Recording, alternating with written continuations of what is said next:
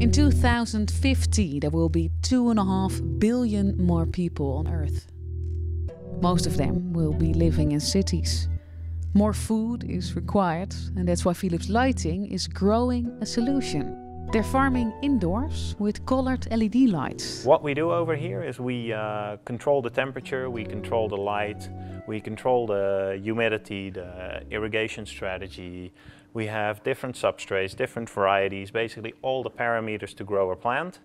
And by controlling all of them, you can really get the most out of a plant and really optimize for yield, taste, those kind of things. They grow crops in multiple layers. It will save space and resources, so it's more sustainable. So on, let's say, 1 kilogram of lettuce, we use approximately 2 liters of water. If you compare that to open field in Spain or in California, for example, they typically use 200 liters for 1 kilogram of lettuce.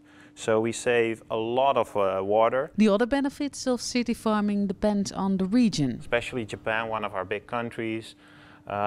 With the nuclear disaster in the past, people are a little bit hesitant to eat lettuce, leafy greens coming from the field. So they said if we grow it indoor, in a completely controlled environment, we are guaranteed that it's food safe, it's available year-round, and the quality is really high.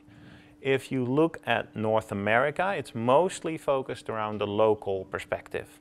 People in New York want to have a fresh head of lettuce, and they don't want to have a head of lettuce which has traveled from Salinas in California for 4 days in a truck. By the time it hits your plate, it's already almost a week old. And if you harvest something and then taste it immediately, you can really taste the freshness and you can improve the quality there. Because the crops grow indoors, no chemicals are necessary. They don't get bothered by bugs, and it's also more nutritional. But is it tasty? If you take a crop like this is a red-veined sorrel, so it's a little bit acid. But yeah, you can just take it and eat it, and it's super tasty. But there are also challenges. You need energy to run the lights.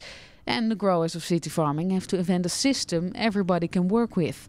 Still, people are excited. Everybody's super enthusiastic. Obviously, what we try to do here is make all the mistakes so our customers don't need to make them, and they can really focus on the growing part of things so that we do the research part. Everybody's super excited as well because they don't expect on a 3rd floor of an industrial building on the High Tech Campus you can grow plants.